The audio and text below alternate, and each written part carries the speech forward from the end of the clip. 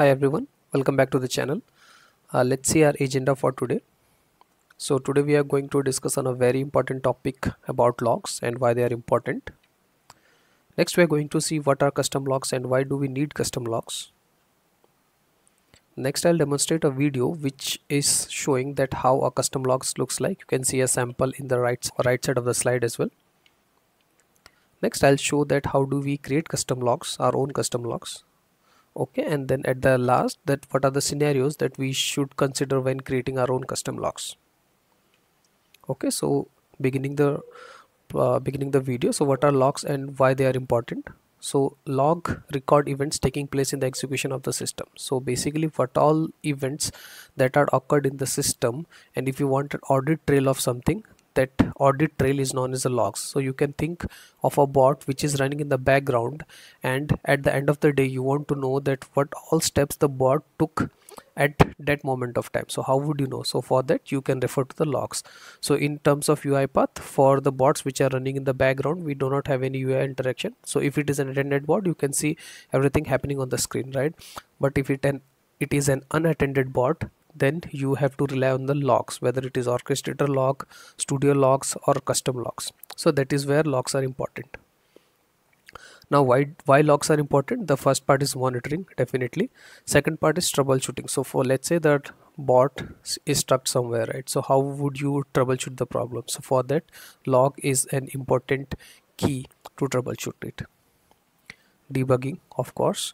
And the last part is application performance. So we can log the performance of an application across various environment, and then we can compare the logs of various environments. So environment 1 logs can be compared to environment 2 logs, and then we can see that okay, the application performance was good here and it is not very much good in application 2. So logs can be used to measure the application performance as well, right? So next thing is, what are custom logs and why do we need them? So custom logs are something which are created by the developer, that are understood by the developer and agreed with the team. So why I am saying agreed with the team? So for example, if I am a developer and I am working with 10 other developers, and if tomorrow I am not available, some other developer who is a replacement or who is supporting me can read the logs and tell me that okay, so this is wrong with your process.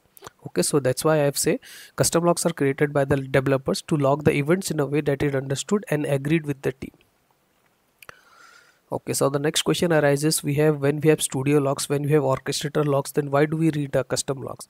So studio and the orchestrator logs are in a very detailed format, and that gives you a very much information. Maybe you don't require all the information which are provided by the orchestrator or studio logs.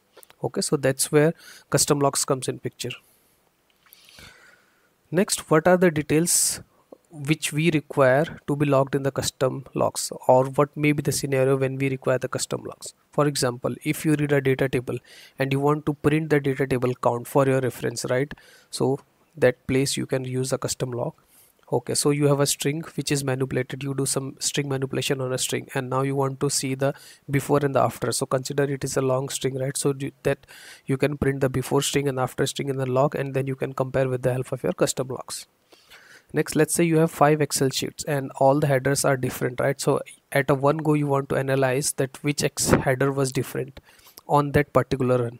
So you can quickly refer to the logs. In the logs you can quickly print the Excel sheet name and the header information, and then you can refer the logs and compare the information. Paths. So in many of the times we take data from different sources, right? And if you want to know which source exactly the bot referred, you can print the path in the paths in the custom logs. Remind you here, the path should not be a business drive or any of the business data. You don't want to print the business data in your logs. That again depends on your implementation and the kind of automation you are working with. So what is there in the video further? In the video further, I am going to quickly demonstrate a bot which is a linear Amazon bot which is scraping the data, and in the right side of the video you will see the custom logs getting generated for each and every step that the bot is taking. Okay, let's quickly jump on the video. Okay, so this is our UiPath Studio. We just go to the folder is empty, we hit on debug. So I have put a debugger, so the process will stop once the file is created. Okay, so I will just go to the folder. Okay, the notepad file for the log is already created. You can see the date and the timestamp just created. I'll just open it with the notepad. Now the expectation is whenever the process is running, each and every step of the process will be logged in the logs. Okay, so I'll just keep it side by side. I'll continue the process. Now as you can see, whatever steps the bot is taking, all the steps are being logged into the notepad file, such as browser is open. So now as you can see, it has typed the laptops. Now it is starting the data scraping. Okay, so now the data is extracted and it's saved in an Excel. So the bot has given me all the details. So if I just open it, you can see all the steps which are performed by the bot. If the video you just saw seem interesting, so let's see how we can create our sample custom logs. So we start with a blank XAML file. We take a sequence and then we call it try catch main. Okay, so let's go first by the arguments. So we have basically 4 input arguments and 2 output arguments. So I'll talk about the input arguments first. So basically, to create the log file, we would require a log folder name and a log file name. So I'll leave the 2 for later on. So as of now, we just require a log folder path where the log file should be created and what would be the name of the log file. And as an output argument, we would require the final log path and a boolean variable and indicator is the process is successful or not. So as of now, 2 input variable, log folder path, log file name, 2 output arguments if the process was successful, and the final log path. Okay, so let's see how we can make it. So we take a sequence. Okay, so inside the sequence, first we check whether the folder which was provided is valid or not. So for example, if you will see, this is a log folder path and this is an input argument in the form of string, right? So first, as a validation, we should check whether the path is empty or null. So how can we check that? We'll take a sequence, we'll validate. If I go by the condition, it says string dot is null or empty. So we check if the folder path is null or if it is a white space. If it is null or a white space, then what we'll do, we'll just throw a business exception which says, okay, which says that the folder argument cannot be blank, null or white space, and we'll stop the process right here. Let's see how it goes. Okay, so I go to argument. So this is now log folder path is blank. Okay, so if I just go and run this file, okay, if I go back to the studio, you will see it says that the log folder cannot be blank. Okay, so this is the first validation which we should do. Okay, so if now there is a valid path, now it will continue with the process. Next, we'll check the next if there is some path, and now the next is we have to check whether the path provided is valid or not. So for example, if I go to the arguments tab and I provide a path, log folder path as something that is not valid, so I'll just type my name here.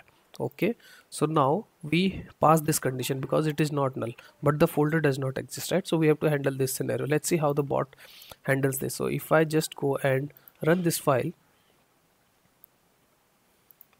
okay, you will say log folder does not exist. So how did we check that? If I show you the implementation, we just go to the log folder, just collapse this one. Okay, we have taken a path exist activity and we have passed the folder path, which is the input argument. And next we have check if the boolean variable from this is true, if folder exists is true, then that is okay. If that is not true, we throw a business exception, we log the message, and we throw a business exception and we stop the process. So this is how the validation we should check for a valid folder. Okay, next, once the folder is valid, so what is the next thing we want to do? We want to validate whether the log file is correct or not. So same validation, first we check whether the file name is provided or not, because we cannot create a file with a blank name. So this is this block, right? So we same thing, if it is null or white space, we check. If it is not null, we just create it. If the name is provided, we just create a folder, we create a file, notepad file with that name. Okay, now when we are creating the file, whether we want to append that name with a date and timestamp. So this is an additional check which I have just added. So that is this argument, this one. So if their default value is false, that means that when the file is created, if you will specify the name as, let's say, I'll go here, I'll just specify the folder path, one of the folder. So this is a valid folder path now. So if I just give a valid folder path, okay, now I can see the path is valid, but the file name is not there. So I'll just put a file name as sample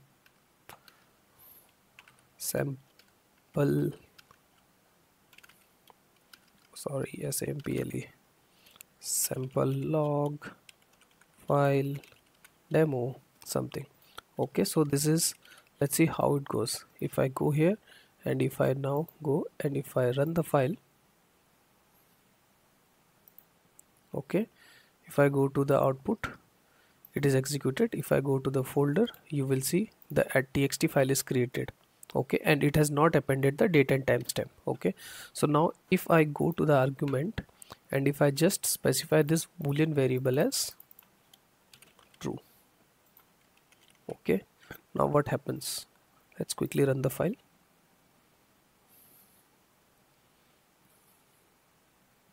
Okay, executed successfully. Now if you will see, the same file is created with a date timestamp in it. So how do we get to this functionality? So we just have this flag, we are reading this flag, and then we are appending, we are getting the current date time. So the current date time will have a backslash and a colon with it. So we just replace the, if you'll just go to this assign, you will see what I have done is I have just replaced the backslash with an underscore, because we cannot have an backslash in the file name. Same thing we do with the colon, and then we just append it to the file name, a simple logic. Okay, so that is what this flag does. Now so we have when we have the final name, whether or not appended with the file name, so we just put a .txt in front of, in back of it. So we can put this thing in the file name also, but I prefer to do it like this way. Okay, next we have to create the file. So for creating the file, what we do is simple. We take a create file activity, we just pass the folder path and the file name. So the folder path with the path which we have already validated, and file name is the file which we have just created. Okay, and at the last, once everything is done, we will just output the complete path in a string variable. Okay, so this is the complete path. Now apart from this, I have added one more sequence, a small sequence called default text. So what default text is, so let's say you have created the log file and you want to have something in the default line. So what do you want or not, right? So if I go to the arguments, you will see I have created a default text as log file created successfully, and I am just appending it with a toString, right? Now dot date time, current date time. So if I just open this one, you will see something already printed on it. So this is that functionality which I have implemented. Okay, and if everything is successful, then we just create, we set the boolean variable to true, meaning that the log file was created successfully. What happens in case of exception? In case of exception, what we do is we just change the boolean flag to false. Okay, so this is how it goes. So at the final, if everything is okay, I just mark the process as successful and I'll pass the final log path as an argument, as in final output file. So this is how we can create our custom logs. I have shown you different scenarios, so let's quickly go and check something. So if I just delete the file name from here, I just put a space. Okay, I'll go and run file. Okay, so you will see, you will see it cannot be blank, null or white space. So these are the some of the consideration which you can think while creating a log file. Okay, so let's say if the file, okay, if I am not appending with the timestamp, we have seen this. Okay, now I just give a final name. Let's say I'll create a log with the final log. Okay, I want to append with the date timestamp, and I'll just keep this to the default settings and I'll just run this file.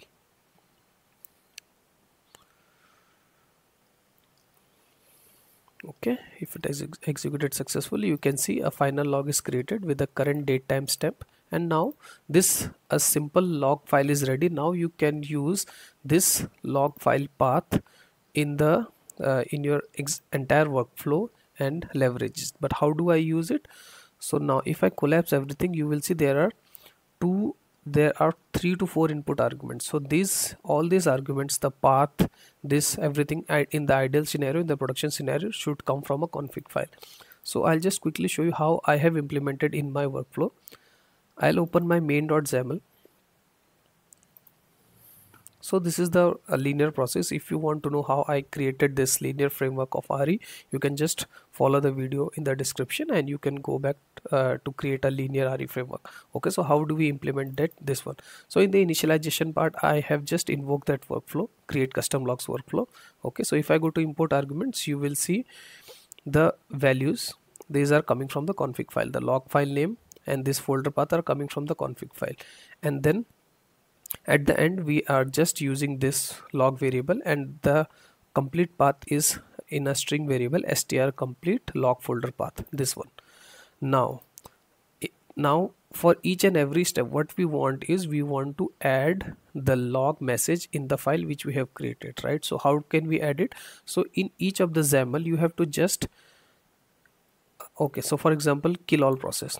So in each and every XAML you have to add one additional argument which is called an log text file path. This will be a string variable, and what would be the value? So if you'll see here, I have created one argument log file path, and this log file path is nothing but the complete log file path which we have got from this create custom log, this one. So this would be an input argument for each and every XAML, right? And what we have to do inside the workflow is, if I go inside the workflow, we have to just use an append line activity, and then the path, the name of the path will be the path which is an input argument, in our case in text log file path, and then we type now.toString just to add the date in a time string, and then we type our own custom messages. So this is how we can create a custom logs. Okay, so what I am doing here, so at the starting I am typing starting to kill all process, then I kill I, then I kill Excel, then this is the orchestrator logs, and then again I am typing a message which says all the relevant applications are closed. If I quickly go to the logs and show it to you, so this is how it looks like. I'll just zoom it. You can see, so the log file was created, then it started to kill application, all the relevant applications was closed. Then in the init section I have done the same thing. I have so opening the URL with the, so if I quickly go to the process.xaml file, okay, so in the process.xaml also I have the same input argument in log text file path. So what I am doing is in log text file path, starting the process part, then this is using an append line activity, as simple as that. Then once the browser is open, what we are writing is the browser is accessible, then we are writing everything here, right? So from where we get the URL, so that is coming from this config file, and we can print the same in the log file path. Okay, so this is how we can create our own custom logs. Okay, so we have just seen how can we create our own custom logs in UiPath. We have just seen how we can create custom logs and how we can add data to the custom logs. If you really like the video, please subscribe to the channel, and in case you are implementing the same and you get stuck anywhere, you can just drop me your email ID in the comments and I will email you the CreateCustomLog.xaml in your email ID. That will be helpful. If you are able to follow up the tutorial, then well and good. If you are stuck anywhere, feel free to drop your email ID in the comments and I'll mail you the XAML. So that's it for today. Bye bye. Happy automation.